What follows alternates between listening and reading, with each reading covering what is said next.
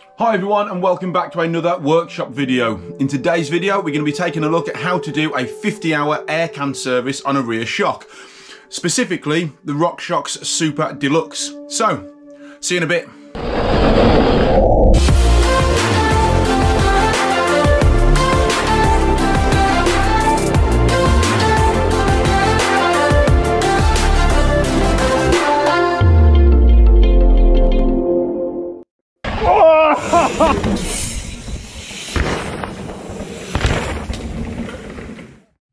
So what tools am I going to need to do this job? Well, I'm going to need my bench vise.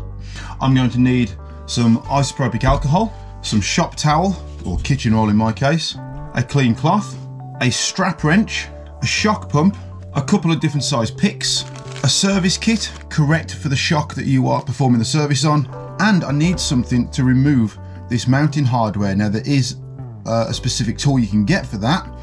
However, I'm going to use a piece of pipe and a small 1/4 inch drive socket, and I'll show you how to do that now.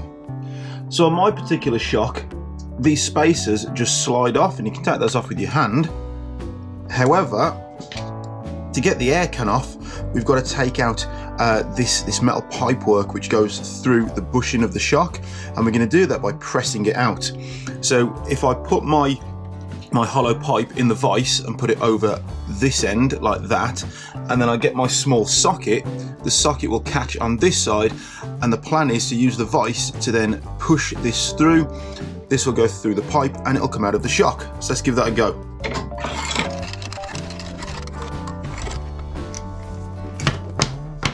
There we go. Now before we go any further, we're going to take all of the air out of this shock, so I know it's not pressurized. And we can do that just by pressing in the air release valve inside, but I'm going to do it using the shock pump because I want to know what my air pressure is, just to make things easier to set up later on. Okay, and just to double check that there's nothing left in there, we're going to remove the valve core. We're going to do that with a valve core remover. There we go, the valve core is out. There is definitely no pressure left in that shock.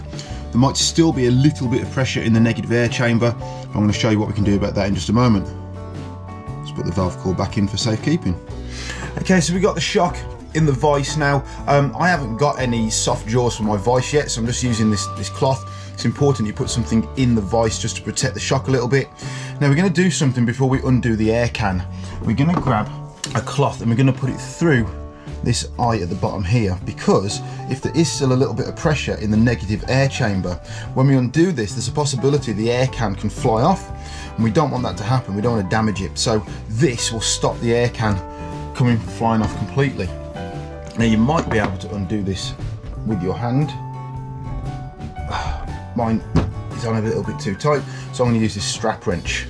And the strap wrench is great because we can put it round, we can put all the torque on that we need, but it won't damage the air can, it won't squash it or crush it like a pair of vice grips might do. So we're going to put that on there. I'm going to undo this air can.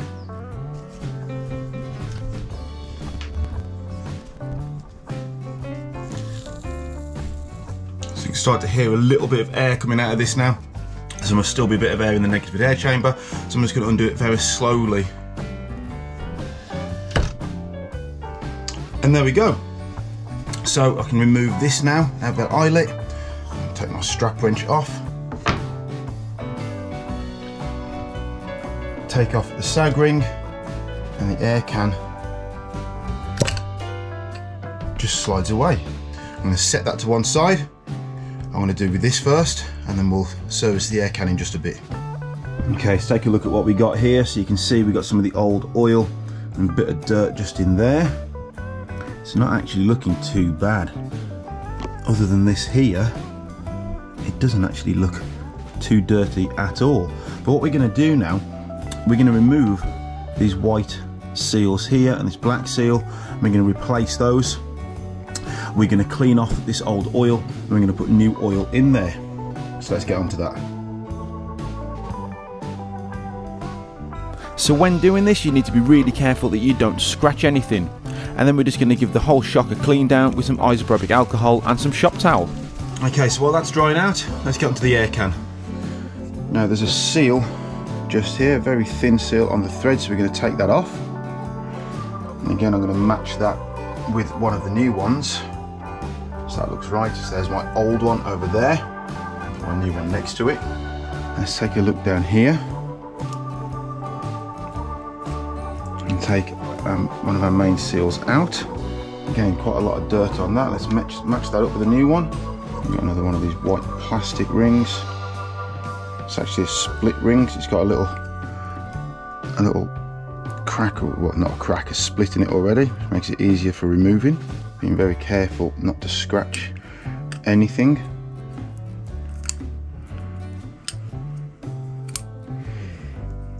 One more rubber seal to come out. And there we go. There's one more seal that I've forgotten about in this part of the shock. It's this one here. It just goes right up inside by where the volume spacers are. So again, being very careful not to scratch anything. Take this out. Now it's time to clean up the air can, and then we'll start fitting the new seals. Right, so I'm going to fit the new seals in the order I took them off. So the first thing I'm going to put on is this new O-ring, which fits at the bottom of the thread. We'll apply some grease to all of these in just a moment. That goes on there and it sits at the bottom really nicely. Now I'm going to put in this new rubber seal, which I don't know if you can see this on the camera. There's two little lips on the inside. So we've got the opening here, and there's the first little ridge, little lip. Let's get the pick so I can point at it. There's the first little ridge, and that's the ridge that the main dust seal sits on, and then underneath there's another ridge. This second ridge is where this seal sits, and then the white split ring fits on top of that. So let's enter this in now.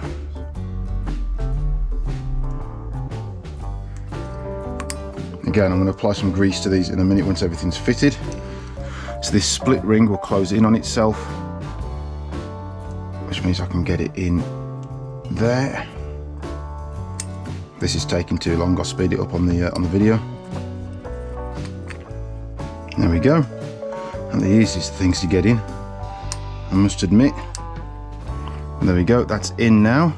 And before I fit this other seal on here, I'm going to apply some grease.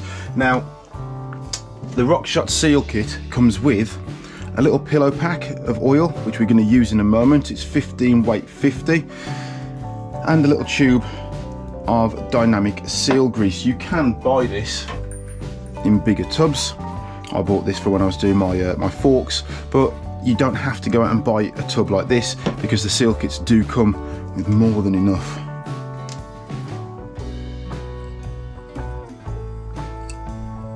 And now I'm going to fit the main dust seal.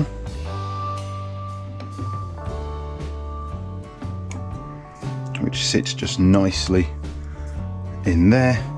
And again, I'm going to apply a nice healthy amount of dynamic seal grease to the inside of this. Right, that's the air can done and ready. Now let's focus on the main shock assembly. Okay, so the first seal I'm going to put in is this big seal, which goes up here by the volume spacer, the one I almost forgot about. So just going to slide that on. It's going to sit nice and in place at the top of the shock. After a bit of convincing and removing the volume spacers, that's now in. Let's move on to the other seals, but to do that I need to put it back in the vise. So I'm going to put one of these white split rings on at the top there, then the rubber seal, and then the other white split ring. There we go. And again, a nice healthy dose of some dynamic seal grease.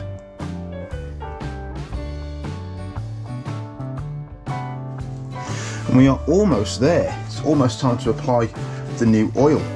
Just double checking the old seals, making sure that I've got nothing left. That is sorted. There's one component left, which I need to clean this up before it goes back on.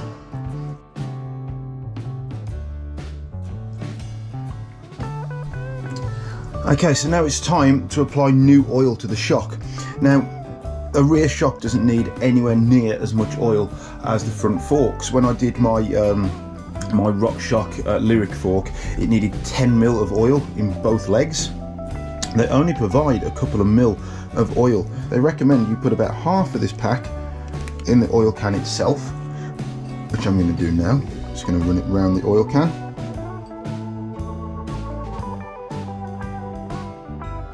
Tie that down so it doesn't leak out, and to put the other half in here. Put some on here. Slide this back down.